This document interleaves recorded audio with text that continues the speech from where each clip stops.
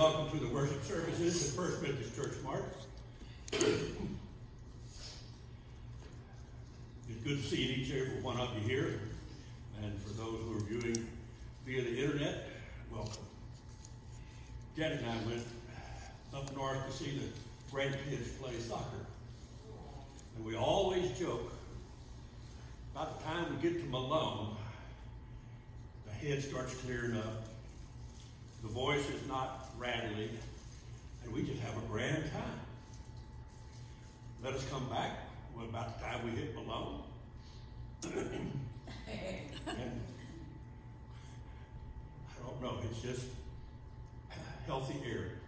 But it's good to be here. It's good to be here with each and every one of you as we offer praise and worship to our Lord and Savior, Jesus Christ, and to God Almighty. Our opening scripture text comes out of John 13, starting in verse 12. So when he had washed their feet and taken their garments and reclined at the table again, he said to them, "Do you know what I have done for you? You call me teacher and Lord, and you're right, for I am he. Then if the Lord and the teacher washes your feet, you also ought to wash one another's feet. For I gave you an example that you should do as I do to you." Today's hymn service is focusing on discipleship and service. Let's pray. Precious Lord, thank you for a new day. Thank you for the beauty of the morning, the coolness of the air, the invitation of fall. We give thanks, O Lord, for each season. We give thanks for the anticipated color changes and the renewal of life and energy. Oh Lord, thank you for your creation and for taking care of us. Lord, we pray now that as we offer praise and worship to your mighty name, that everything we say and do, the songs you hear, the prayers we pray, the words from your living word, will all be pleasing and acceptable in your sight. Oh Lord, thank you for Jesus and his saving grace. In his name we pray.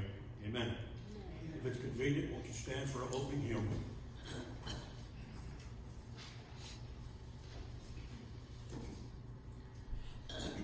I am thine, O Lord, I have heard thy voice, and it told thy love to me. But I long to rise in the arms of faith, and be closer drawn to thee. Draw me nearer, nearer, blessed Lord, to the cross where thou hast died. Draw me nearer, nearer, blessed Lord, to thy precious sleeping side. Consecrate me now to thy service, Lord, by the power of grace divine. Let my soul look up with a steadfast hope, and my will be lost in thine. Draw me nearer, nearer, blessed Lord, to the cross where thou hast died. Draw me nearer, nearer, nearer, blessed Lord, to thy precious bleeding side. There are depths of love that I may not know till I cross the narrow sea. There are heights of joy that I may not reach till I rest in peace with thee. Draw me nearer, nearer, blessed Lord, to the cross where thou hast died. Draw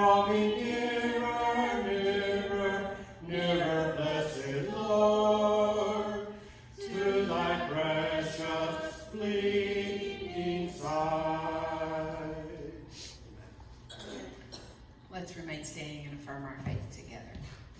I believe in God the Father Almighty, maker of heaven and earth, and in Jesus Christ, his only Son, our Lord, who was conceived by the Holy Spirit, born of the Virgin Mary, suffered under Pontius Pilate, was crucified, dead, and buried. The third day he rose from the dead. He ascended into heaven and sitteth at the right hand of God the Father Almighty. From thence he shall come to judge the quick and the dead. I believe in the Holy Spirit, the Holy Catholic Church, the communion of saints, the forgiveness of sins, the resurrection of the body, and the life everlasting. Amen. You may be seated. It is a joy to be here this morning. Walked outside. Ooh, it was so nice and cool. It was really, really good. So times are changing. The weather's changing. That's a good thing. As we look at our announcements, we have youth tonight from 5 to 6:30. That's our 6th through 12th grade. And then in the morning, Brew Crew is back. So if you are a Brew Crew participant, come and enjoy breakfast. Everybody is excited to have us back. So they had a few weeks off, and so it's going to be really good tomorrow. 8 to 10, come have breakfast with us. And then Wednesday, we're in our second week. This week will be our second week of this study, Goliath Must Fall. Again, if you can't come, I have extra books. If anyone wants one, it's going to be a really, really good study. 6 to 7:30. All right, any other announcements? Anything going on anybody needs to bring up? We have Jam that starts on September 17th. We did our Jam sponsorships, and we are about, I believe we're at about 70 kids sponsored so far. And when I looked this morning, we have a few days left for them to register, but right now we're at 179 registered for Jam. That is amazing. That is an amen, y'all. Amen, that 179 kids will flow through this church and learn more about Jesus. That's amazing. So if and our friendship class did some sponsorship. So if you want to do a sponsorship personally, let me know. I've told several people have come and said I have $10, and so we've put their $10 in and grouped that with other people that only had $10 to give, and so that was fine. So that's sponsored a kid. So if you want to participate in that, just let me know. All right, let's go to the Lord in prayer. Holy and gracious God, we are so blessed that you love us, and for the ways that you show yourself to us and show us how much you love us. And so, God, we just thank you for this time together, whether here in person or online, that we are fellowshipping as the body of Christ in this moment. And so, God, we thank you for your presence here. We thank you for the cooler weather coming, and God, we just ask that those that are not able to be with us today, that they would be blessed and feel your presence wherever they are, just as we do. God, we come and we pray over our offerings that will be given today, and we ask that they be multiplied to benefit your kingdom and the call of ministry you have on this body of Christ. Lord, we pray for these kids that will come into Jam, no matter how many there are. God, let us be your hands and feet to them. Let us be a place of safety and sanctuary and hope.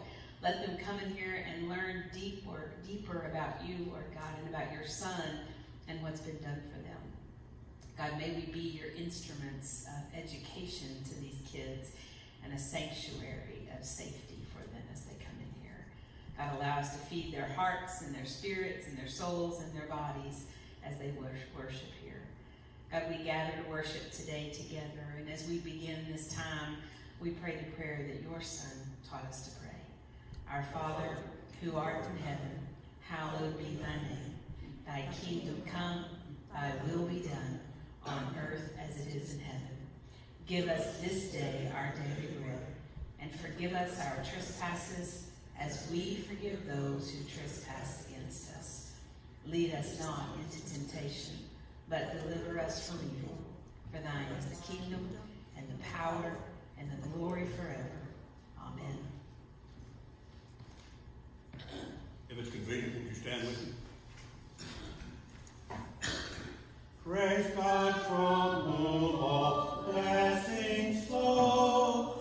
Praise him, all creatures here below. Praise him above, ye heavenly hosts. Praise Father,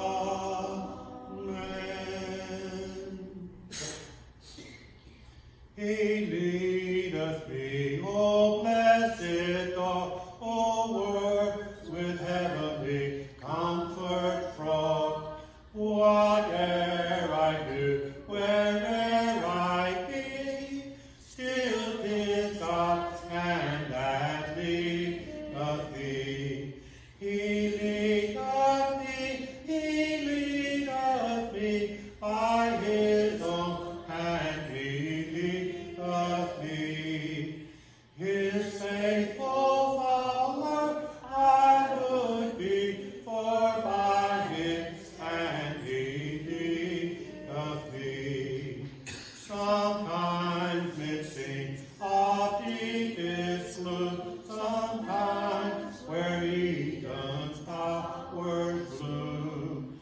By water still or trouble, see still 'tis his hand that leadeth me. He leadeth me by his own hand. He leadeth me. His faithful follower I would be, for by his hand he leadeth me. Lord, I would place my hand in thine, nor ever murmur nor repine. Content whatever I see, still 'tis thy hand that leadeth me.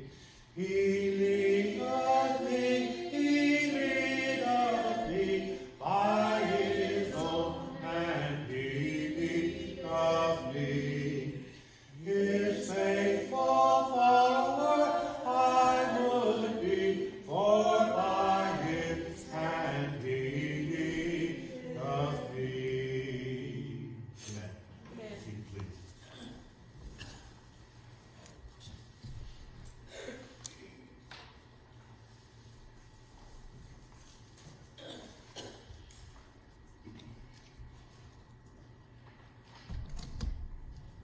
Using the scripture text of John 4:14, whoever drinks the water,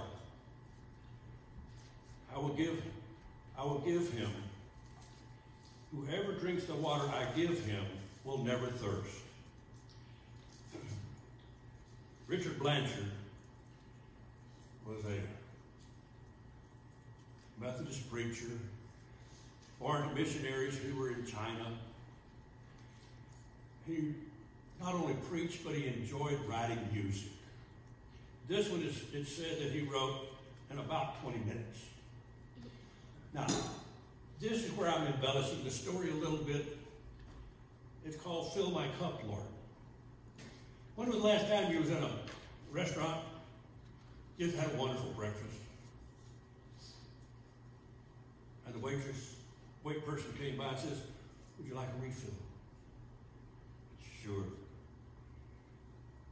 And just that little gesture just added more to your day. But he had enjoyed a breakfast, and his physical needs were fulfilled. So then Richard Blanchard wrote this: fill my cup, Lord. May God be praised. Like a woman at the well, I was seeking for things that could not satisfy. And then I heard my Savior speaking, draw from my well that never shall run dry. Fill my cup, Lord, I lift it up, Lord. Come and quench this thirsting of my soul. Bread of heaven, feed me till I want no more. Fill my cup, fill it up, and make me whole. So, my brother, if the thing this world gave you leaves hungers that won't pass away, my blessed Lord will come and save you, if you'll kneel to him and humbly pray. Fill my cup, Lord, I lift it up, Lord. Come and quench this thirsting of my soul. Bread of heaven, feed me till I want no more. Fill my cup, fill it up, and make me whole. Amen.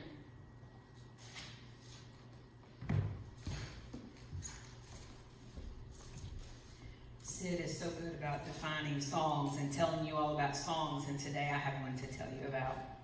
In 1982, the #1 song on the Billboard Christian charts was a song titled El Shaddai. It won the GMA Song of the Year in 1983 and was sung by many different people, but Amy Grant sang the most popular and most beautiful version, in my opinion. And the chorus says this: El Shaddai, El Shaddai, Eloyana, Adonai. Age to age, you're still the same by the power of the name. El Shaddai, El Shaddai, Erkamkana, Adonai. I will praise and lift you high, El Shaddai. Breaking it down and looking at the meaning of those names, here's what the songwriter was saying. God Almighty, God Most High, please, I call out to you. Throughout time, you have never changed. Your name is the most powerful. God Almighty, I love you, my Lord. I will praise and lift you high, God Almighty. Amen. Our scripture comes from Genesis 2, all the way back to the beginning, verses 4 through 7. The first 3 verses begin about talking about what God created on the 6th day, and then on the 7th day, and all this creation was laid in front of him, and on the 7th day he rested. The very next scripture says this: these are the generations of heaven and earth when they were created, in the day that Yahweh God made earth and heaven, before any plant of the field was on earth, and before any plant of the field had sprung up, because Yahweh God had not caused it to rain upon the earth, and there was no human being to cultivate the ground. But a stream would rise from the earth and water the whole face of the ground, when Yahweh God formed the man of dust from the ground, and he blew into his nostrils the breath of life, and the man became a living creature.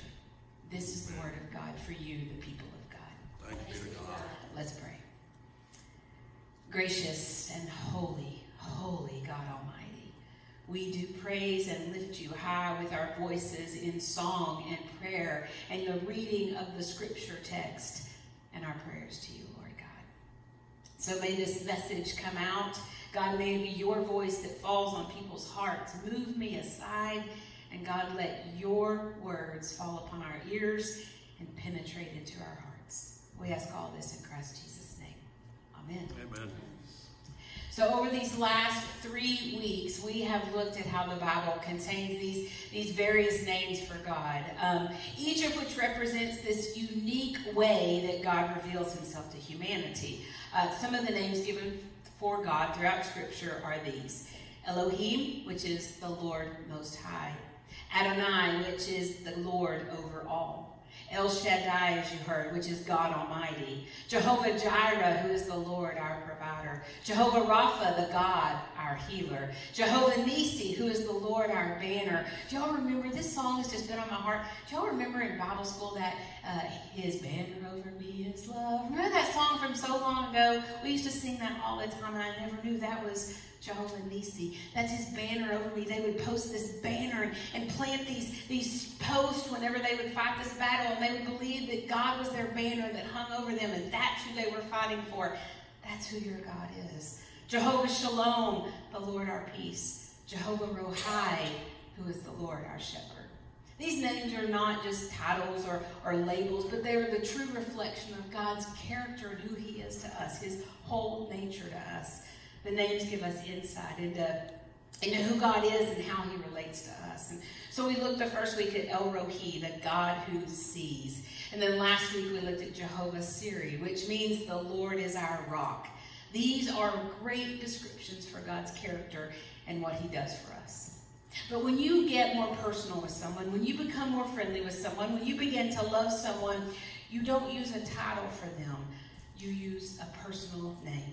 And the most personal of God's names is Yahweh, a name that truly represents all of these various moral attributes that God displays in relationship to us, his creation, as we heard when he created the first human being. Yahweh is God's first name. The name reveals his nature as this personal God who desires a personal relationship with his people. our text today is the first time we truly see that name, God's first name, mentioned in Scripture. So God's name is this 4 Hebrew consonants. It's called a tetragrammation.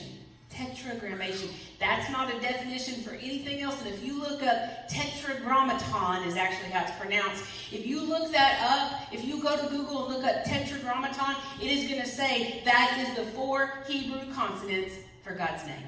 It doesn't describe anything else but God. In Greek, tetra means 4, and gramma means consonants. So this name is truly usually translated as YHWH or YHWH. And it can be translated in these many ways. The one who causes it all, the one who brings everything into existence, the ground of all being, the source of all life. Many translations, but it encompasses all of God. And so the name YHWH, which we pronounce Yahweh, it's the most common term by which God is spoken about in the Bible. It appears roughly 6,800 times in the Bible.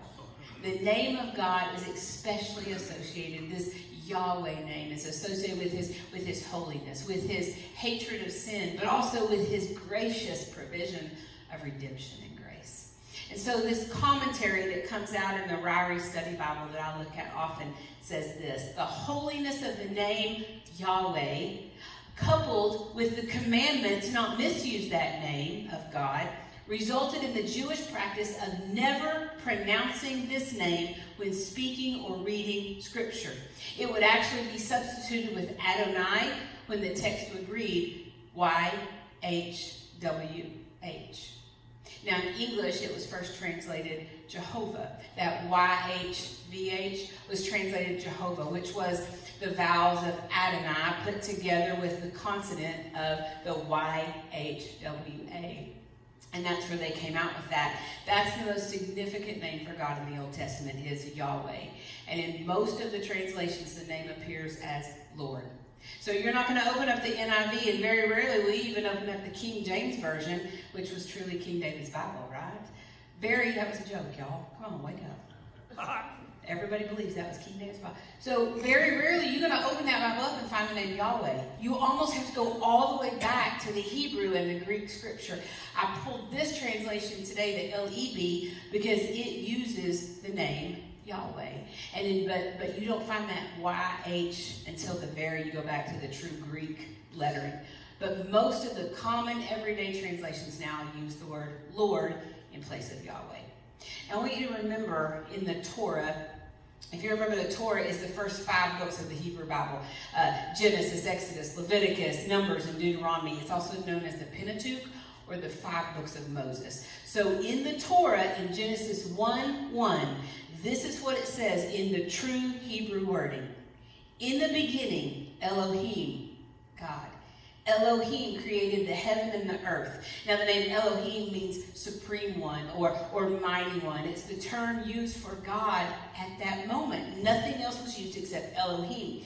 The change from Elohim to Yahweh happens in chapter 2. Now think back to what happens in Genesis chapter 2.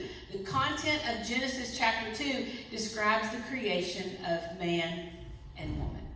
And as we know, with the creation of man, there begins this special relationship which is distinct and separate from all of God's other lower creation, right?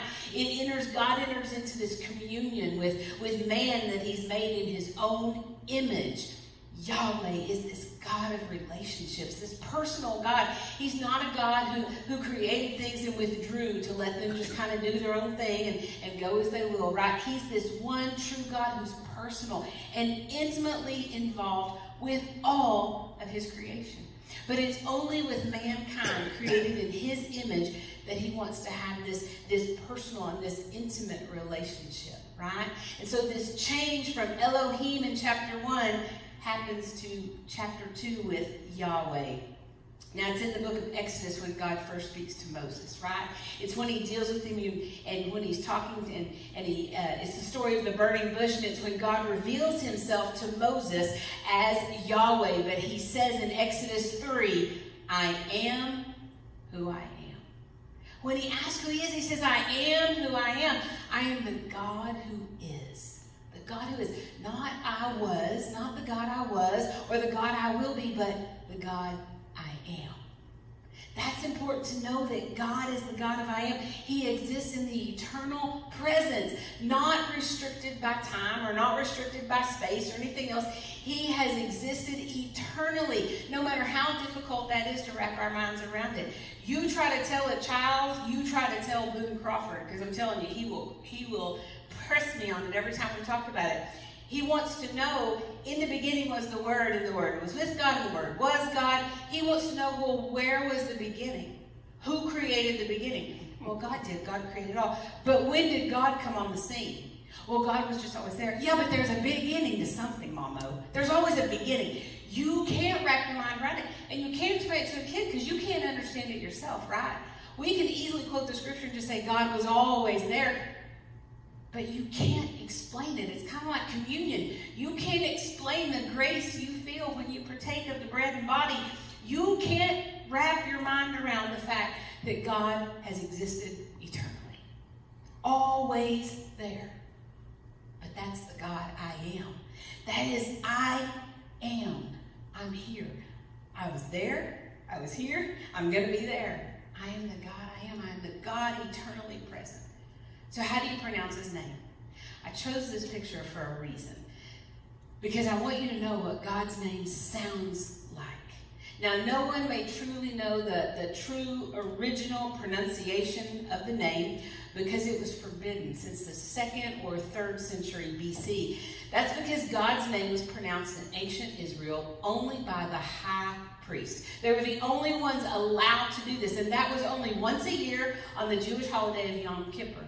After the destruction of the Second Temple and the demise of the office of the high priesthood, God's name was no longer pronounced. No one used that pronunciation. It went to the YHWH, went to the English pronunciation of Jehovah. That's where Jehovah came from. And then the YHWH is where Yahweh comes from. No longer did they use this pronunciation. What we do know from biblical scholars is that those 4 letters of God's Hebrew names are soft consonants. And so if you were to pronounce them without any vowels, the sound that emerges is like you're taking a breath. So I want you to focus on that. I just want you to listen to yourself for just a second, that as you breathe it in, they say don't move your tongue, don't move your lips, just breathe in and breathe out. That is how God's name was pronounced. I want you to think about that for just a second. That if the Yah is the sound of breathing in, and the Way or the Va is the sound of you breathing out, I want you to think about it, that from your very first breath emerging onto this earth was the name of God on your lips. And the very last breath you'll take as you leave this earth and join God in glory is the name of God on your lips. God's name is truly the breath of life. Genesis says he breathed into him the breath of life. See, we exist, we live, we are solely because we breathe. Solely because we breathe. And we don't think about it. That means without even thinking about it, we're constantly saying God's name. Constantly calling on God, right? How amazing that every single time we breathe, we're pronouncing the name of God. How amazing that God's name, rather than dividing one human being from another, brings us all together. It brings us together as we call out the whole name. Every human being breathes, right? Without anything, they breathe. God's name is not owned by any particular religious tradition. The name of God is universal and known to everyone. Think about it, everyone breathes. Those who know God breathe. Those who don't know God breathe. That means those who know God are saying his name, and they now know. You now know you're saying his name every time you breathe.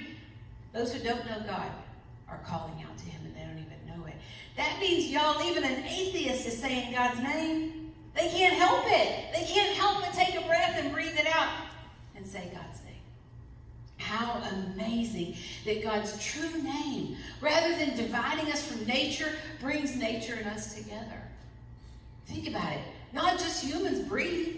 Animals breathe. Trees and plants breathe. The earth breathes. God's name teaches us that all life forms are interrelated and interdependent.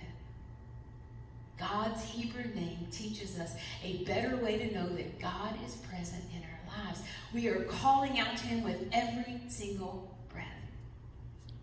So how do you bring God's presence closer into your life? Well, you just breathe, right? You just breathe. And you focus on your breath. If you ask a runner, a meditator, a yoga practitioner, if you ask a gym instructor, they all know. My pulmonologist would tell you, breathing takes you to a higher, deeper level, right? When you really focus on your breathing, you can just focus and listen to your breath, and you can go into this deeper calmness. What do we tell our kids when they get upset? What do we tell them when they get scared or mad or whatever's going on? We say, take a breath, calm down, take a breath. That's what we need to tell ourselves now. When we need to feel closer to God, when we need to feel his presence, we just have to tell ourselves to calm down and take a breath. And with every inhale and with every single exhale, you can know that God flows in and through you. And by breathing, you can discover that God is not this far away entity, far up in the heavens, leaving you here on your own. He's closer than you ever realized. He is simply a breath away. And God wants us to know that his name encounters all glory. He's just not this distant deity we pay homage to, right? He is God Almighty, El Shaddai, Erkam Kana Adonai. He wants us to understand that. He is compassionate and slow to anger, abounding in love and steadfast faithfulness. He is worthy of our praise. And so whatever you call him, if you call him God or Lord God or Father or Heavenly Father or Abba Father or Dad or Daddy, whatever it is, whatever you call him, he's right there. Here's our problem. This past week I had to go to the dentist because I had a broken tooth. And as they started doing all these scans and all this kind of stuff, at 53 years old, I've realized that my teeth are all crowded together and they're pushing into each other and they're cracking each other. So now tomorrow they have to go in and they have to break 6 teeth and fill 6 teeth to make space for them not to break anymore. And I started thinking as I was laying there in the chair, he has to make room for my teeth to move into the right position. We have to take time to make room for God. We have to take time to make room for God to move into the right position, to give him space. And the way we do that is by calming ourselves, taking a breath in whatever situation we're in. And the good thing is you can breathe wherever you are, right? It's not like praying and closing your eyes. You can't do that while you're driving. You can pray, but you can't close your eyes while you're driving, right? It's like worshiping and praising God when you're in the middle of a crowded theater. You can't exactly lift. You could, but they might yell at you. But you can't exactly lift your hands and start dancing to God and singing and praising the Lord. It'd be out of place, right? But you can breathe anywhere. Anywhere. That means you can call upon the name of God, whatever you call him, anywhere. So today, for 10 seconds, we're just going to close our eyes. And we're going to focus on our breathing. I want you to focus on your breathing, in and out, calling upon the name of God. Let's pray.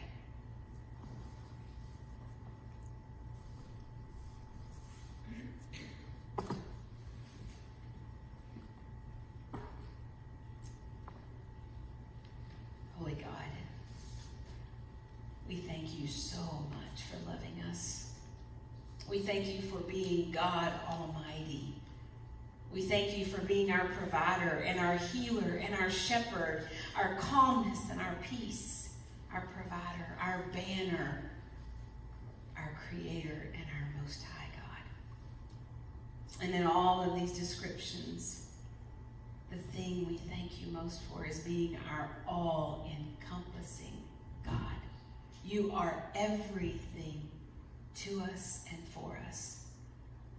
God, help us in this week to focus more. Help us to focus more on you, that as we're sitting and doing something, as we hear our own breath, remind us of your love for us. Remind us that we are breathing you in and breathing you out over and over again. Fill us, Lord God. Fill our cup, fill our lungs, fill our lives with all that you are and all that you have.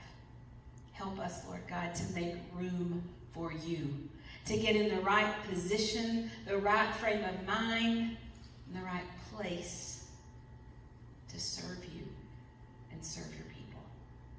Help us, God, to be more tomorrow than we were today, and more the next day, and yet even more the next. Help us to be, Lord God, all you created us to be as we take this simple action of breathing your name in and out. Yahweh God, we love you. And we ask all of this in your Son's precious name. And all God's people said, amen. Won't you stand with me for our closing hymn? When we walk with the Lord in the light of his word, what a glory he sheds on our way. While we do his good will, he abides with us still, and with all who will trust and obey. Trust and obey, for there's no other way to be happy in Jesus, but to trust and obey. Amen. Go in peace this week, trusting that with every breath you breathe, your God walks with you.